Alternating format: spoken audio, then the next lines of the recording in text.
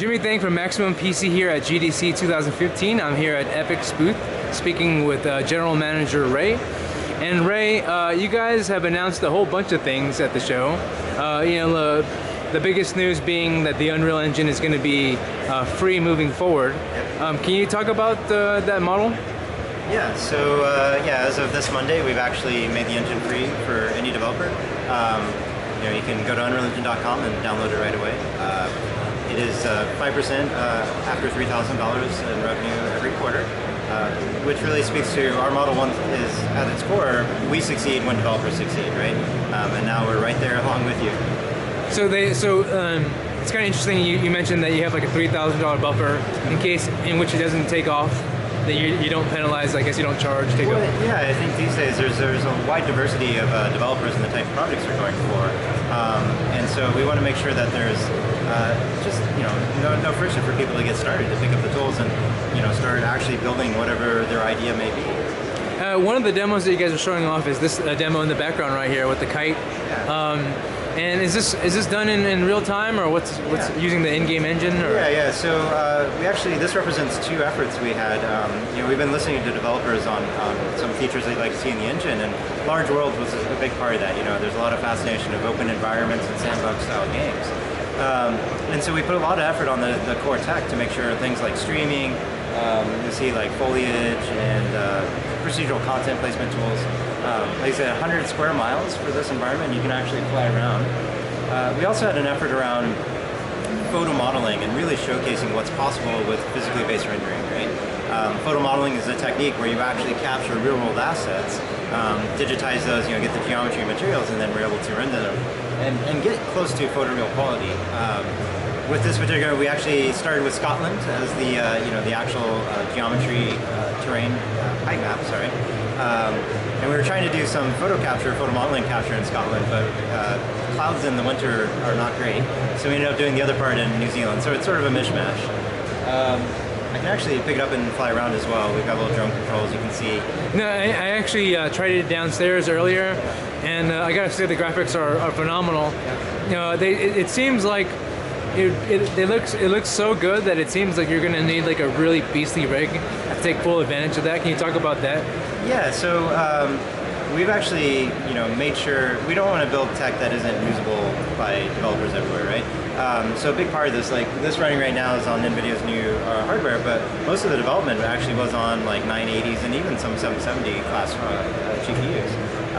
And we make sure that there's a scalability built into all of it, right? So, there's still some possibility you build your content once, and then the largest number of people are able to experience that, despite, or whatever their hardware may be.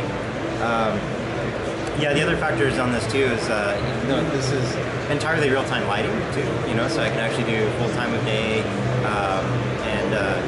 all kinds of features go into that. And the great thing too is all this work is available to developers today. So you go download Unreal Engine 4, you can use the same technology that we are showing off here. One thing that I'm starting to see is that I think for a long time, at Maximum PC we cover PC hardware, and our readers want to see game developers take advantage of the awesome rigs that they have. And for a long time I think that the consoles were kind of like weighing them down, so to speak. But it seems like you guys and Crytek and Valve announced their new engine, and it seems like we're moving towards this transition of like, it's going to work for a bunch of systems that are out there now, but we're also going to try to make the engine future-proof as well. So from the very beginning with UA4, we knew we want a scalable architecture, and in some respects, maybe this is the last engine we have to write, and we can just adapt to the new technology and as the hardware increases. And especially, this year, all about GDC, and probably for a few years to come, right? And the extra performance requirements, you're no longer just rendering a single scene, you're now doing it stereo, so you got to render it twice, and you got to do it at least 90 hertz to avoid any nausea and whatnot. But yeah, like I said, the core of every feature that we build, we make sure it's not just for the high end. We want to be inspired by what's next and what's around the corner, but we also want to make sure that that's accessible and usable today. Speaking of which, I just had a chance to try out your new VR demo. For those that aren't at the show, it involved essentially being transported to the world of The Hobbit. and you were surrounded by a mountain of gold, Yeah. and then Smog, the dragon, comes out and he walks around you, and then eventually he burns you, and then the demo ends. Yeah. The demo was obviously it's visually gorgeous. I got a great sense of presence. Yeah. Obviously, Unreal is pushing VR really heavily. Yeah. In your opinion, in your company's opinion, is VR here to stay, or is it Yeah, I feel fairly confident in saying that VR is one of the next big platforms for the industry, and many industries, right? With, like you said, the Smog demo, it was a collaboration with Weta Digital, and they're honestly a legendary VFX company that are masters of film. So it's been really fascinating to have the opportunity to work with them and understand their technology and their pipeline, and to see what it takes. Sometimes they can take up to 10 hours for a single shot, and how do we translate, use that same data of Smog, the realistic dragon, and bring him into real-time VR experience.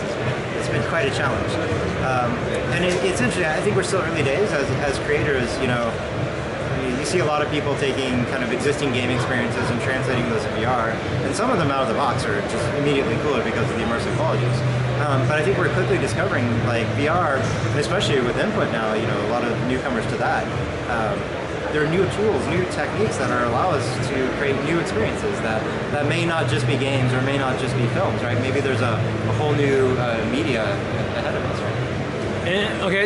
I mean, considering the fact that you guys are investing so heavily into VR, is developing the experience for a traditional game a lot different than it is for rendering a scene for VR, like the scaling and some of the tricks, the visual tricks that you have to do?